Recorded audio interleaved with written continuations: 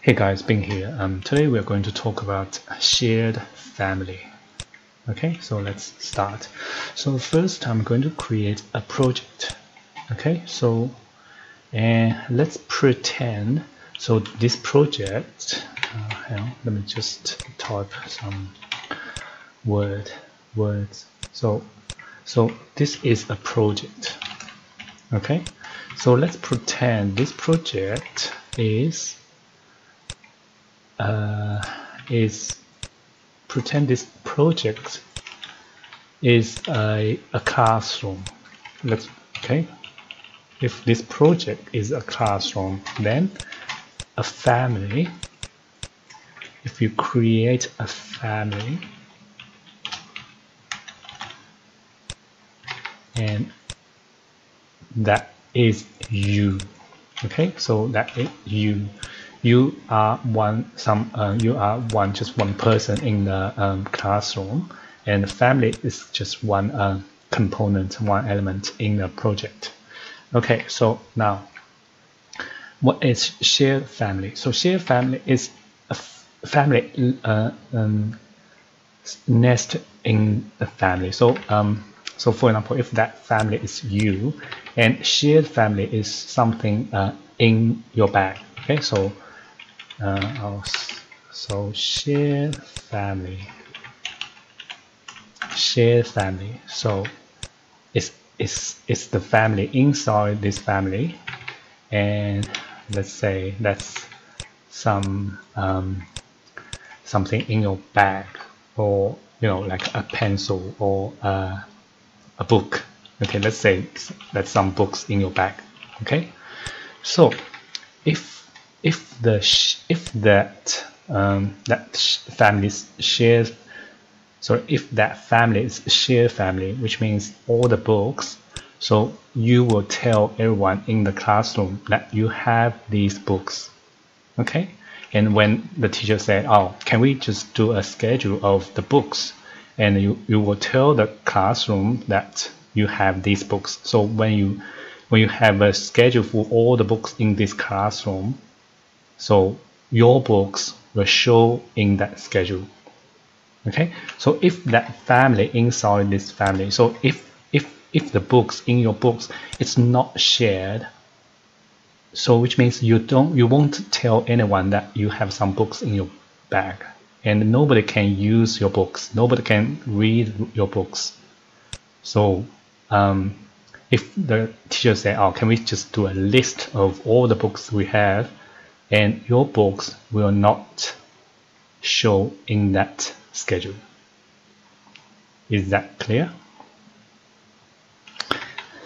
Okay, so let's do a quick example. Okay, so I'll just create a family.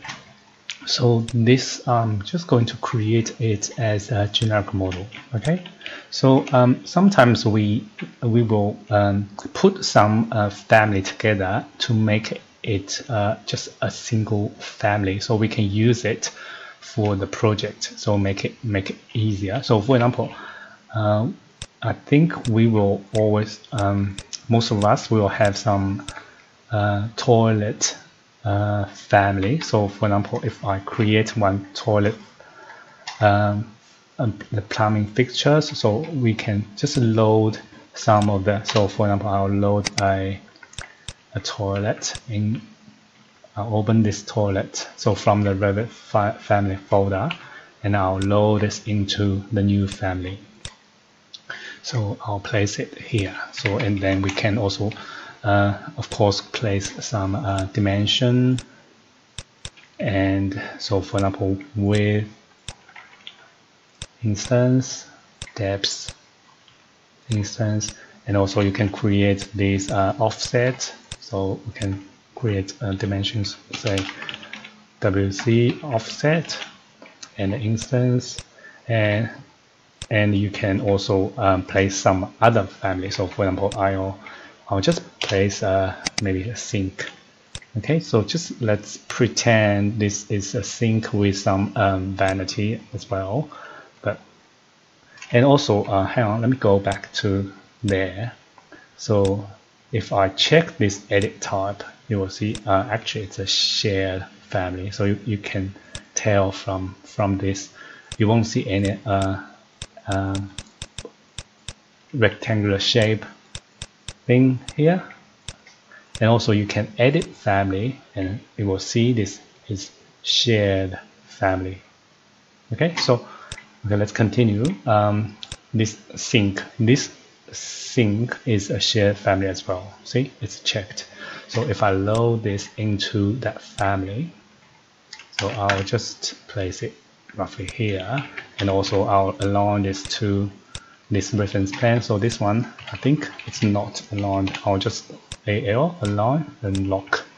Okay, so same, we can create a sink offset a parameter with instance. Okay, so now for example, these are the two family. You can also place some more. So for example, I'll place maybe let's pretend this is a 3D shower. So this one, I'll just check this shared as well. Okay, so and also this is a plumbing fixture, so all good. Load this into this family, and I'll place it here, and also I'll lock this shower at this corner. So now we have these three, and also with some parameters, okay, with offsets. So now, and also sometimes I think we need to unlock this. So when you adjust the overall size, the offset will stay the same. So see, so now this is the family. This is just a very quick example. Okay, so now we can use this family. So every time we place a bathroom, we can just put this in. So I'll show you. If I go here, I'll create some wall. So maybe let me change the wall type. So I think a bathroom about 2 meter by 2 meter. Okay, so something like this, and then load this into here. Okay, so now I'll just roughly place it here, and then so you will see all this grab handle. So we can grab this to match the, so something like this. Okay, and also you will be able to set, so for example, sink offset 500 maybe, and toilet offset 400. Yeah, that's good. And then you can just open the door or something like that. So that's a toilet, or that's a bathroom. Okay, so now, so this is, so the so if I look at this, so the project is the classroom. Okay, now the family, so which is this one, is you, and these individuals. So because they are all shared family, so if you tab, you will be able to select individual them of the family here, and then they are the books in your bag. And if I create a schedule, so if I create a schedule, and this will be a plumbing schedule, so pay here, so okay, and I'll put maybe family, and okay. So you will be able to see here, so we have 3 items here. So these are the 1, 2, 3 items.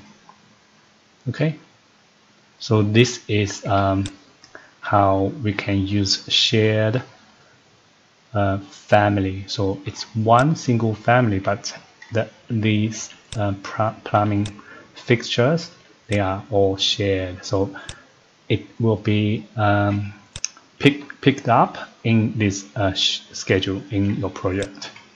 Okay, so is that clear enough? Okay, so let me show you. Oh, actually, if the family in this family, if these plumbing fixture are shared family, you won't be able to change them to not shared and overwrite it. I'll show you. So for example, this toilet. So if I edit family and it's shared, right? If I uncheck it and load this into the family, and it will say, oh, you can't do this.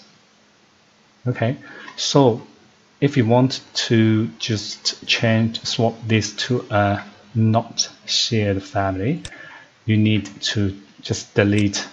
Not only you need to delete this family, you also need to go to the family here and then delete this here. So delete. So it's like a purge. You need to delete it and then purge it. Okay, so then you will be able to go back here. So uncheck this shared, it's already unchecked, and load this back into the family.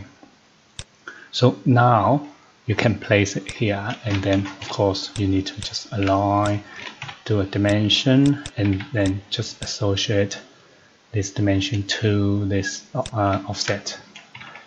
Okay, and also now if I load this back to the projects, still I think, yeah, all good. So actually all good. So, but if you try to tab select, so see, you can still tab select these two, but you won't be able to tab this one, select this toilet, because now you hide. So if you use this example, because now this toilet is not a shared family, so which means you hide this book in your bag and you won't tell anyone that you have this book. So when the teacher say, oh, can we do a schedule of all the books we have, and it won't show in this schedule. So see, that's only 2.